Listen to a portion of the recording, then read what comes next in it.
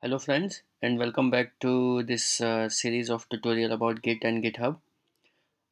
In last tutorial we set up Git, we installed Git and created a project with index.html and home.html, and then we committed it, made some file changes and added it to our repository staging area, and then committed into Git repo. So today we will be talking about how to use staging area and what is staging area and how it works. So we'll see a few things about that. And so once after you have set up your project, you'll need to get used to managing files in and out of staging environment. So let's take a look at how to get things in and out of our staging queue. So now let's start making some changes to our file which we have committed. And so this is the file which I'm going to work now. So I'm going to make some changes, and let's see. This is my second change, and I'm going to make it version 2. So after I save it, let's go and see what's the status Git is telling us. So here you see after I made a change, it says that changes not staged for commit and all, like this is the change which Git is recognizing that we have made some changes here. But this is still in my working directory, it's a working area, and it's not been still committed into pushed into staging. And obviously to commit it has to first go into staging, and then it goes to repository commit. So what happens if I have made changes but I don't want to keep it, and I made some mistake and I want to go back to whatever was committed in my repository? That's very simple. What you have to do, you have to do git checkout and just give the file name, and our file name is index.html. So when I run this command, please keep an eye on this area here. So as soon as I run this, this will go back to my committed version. So here you saw that.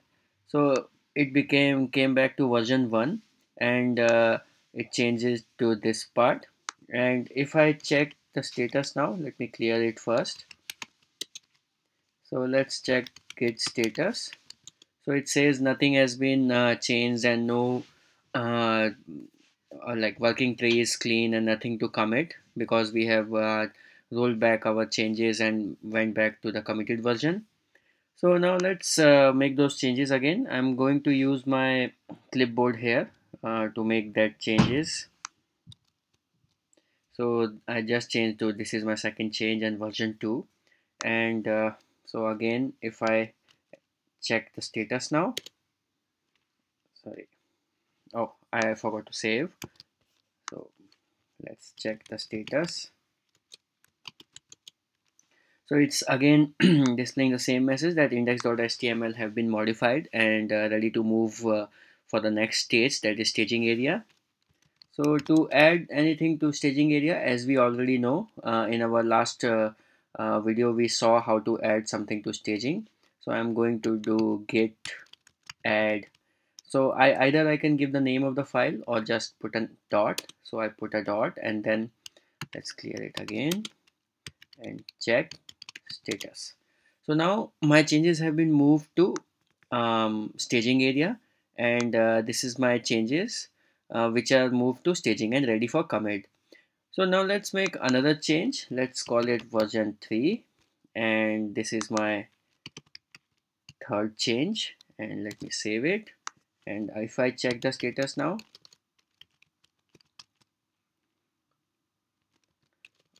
okay, so let me clear it and run it again.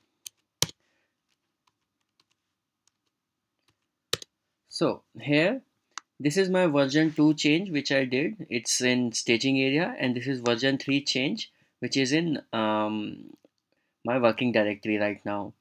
So what if you want to make move this change for version 2, you don't want it to be in staging area and you want it to be out of circulation. Now you have made some changes, you don't want to commit this into repository, but you want to move this instead. To do that, what you have to do, so if you want to move these changes out of staging, there is a simple command, that is you do git reset head.